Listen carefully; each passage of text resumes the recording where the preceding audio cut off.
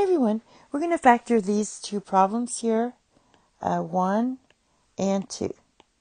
So for the first one, we're going to use our guidelines for factoring and first check for our greatest common factor. It looks like I can divide both of these by 4x squared.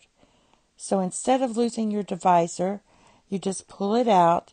That's what it means by factor out the 4x squared. And then when you divide this, the 4's cancel. X to the 6th divided by x squared is x to the 4th. Minus, factor that out, and you're going to get just 1. Now that we have that, we notice that this is the difference of two squares.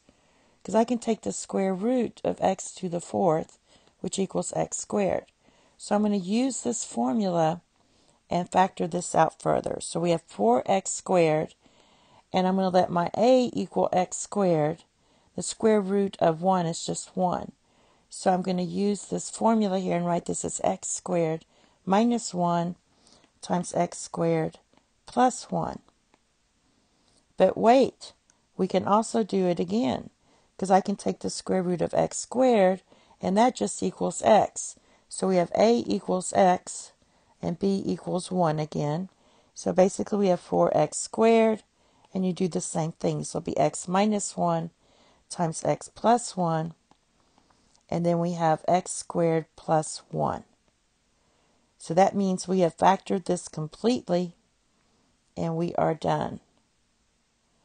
All right, now the second one, we're going to do the same thing. What can we divide each of these pieces by? So it looks like they all have a k in them. And you do your smallest k, your smallest power, and factor out a k. So you factor out a k, means you're dividing. You're going to get x squared minus 2kr minus 3r squared. All right, so that's going to be one of these general trinomials. So what we're going to do is notice that the first is going to be k times k. And now we have a 3. A 3 is just going to be 3 and 1.